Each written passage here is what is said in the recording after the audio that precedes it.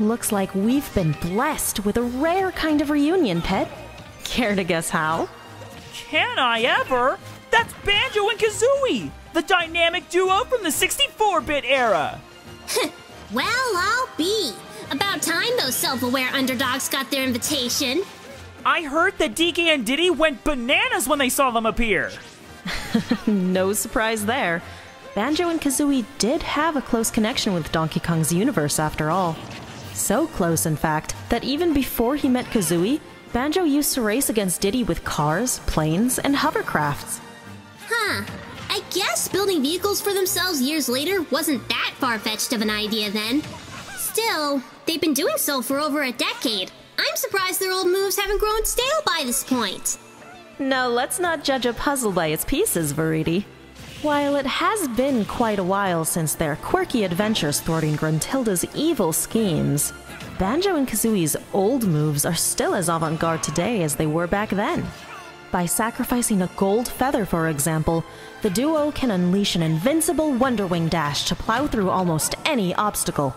When that happens, Pit, either dodge quickly or shield against it to avoid getting walloped. Good grief! Invincibility? Wish my wings could do something like that. In any case, though, I think now is a good opportunity for us to say...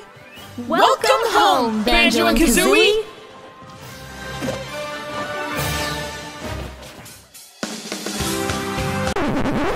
Don't touch that dial, my lovelies. The show's not over yet.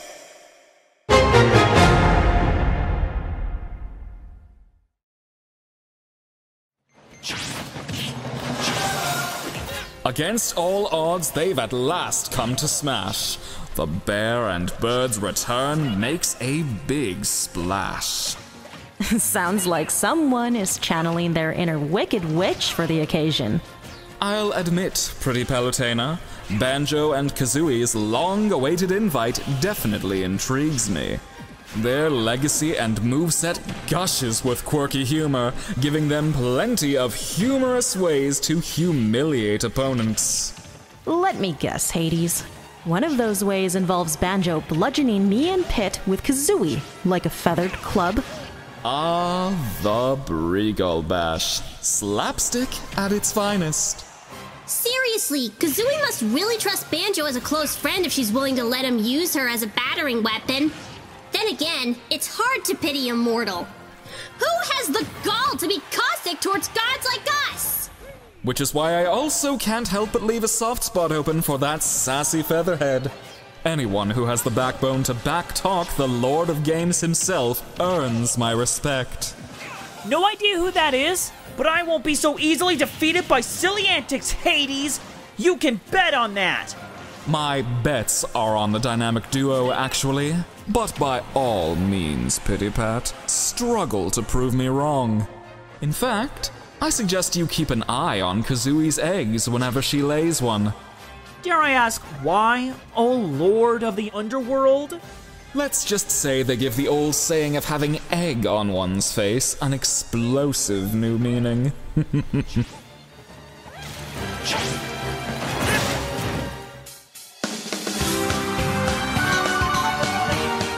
Greetings to all my fellow gamers out there. Thank you so much for watching this What If double feature of Palutena's Guidance and... Hades Misguidance. We hope you enjoyed our little presentation. And if you did, why not smash that like button and share this video around? I'm sure that our volunteer voice actors, especially mine, would greatly appreciate it. Also, if you're feeling supportive enough, consider subscribing, as well as ringing that bell icon to be notified about future content. Hey! What's... whoa! And be sure to let us know in the comments below which fan-made guidance you enjoyed the most. Or rather, debate on which one you thought was better. But let's be honest, everyone, it's no contest that mine was the superior version. Because it starred me, obviously. It was never a contest to begin with, Hades. Hades! Now, we should give a shout out to the fine fellows at Rare and Daddy Sakurai's wonderful Smash Brothers team, for their combined efforts brought Banjo and Kazooie back into our shared multiverse in the first place. However, we were insisted by this channel's host to also give a special mention to... oh, the Zelda Universe YouTube channel, whose influence and inspiration made this video possible.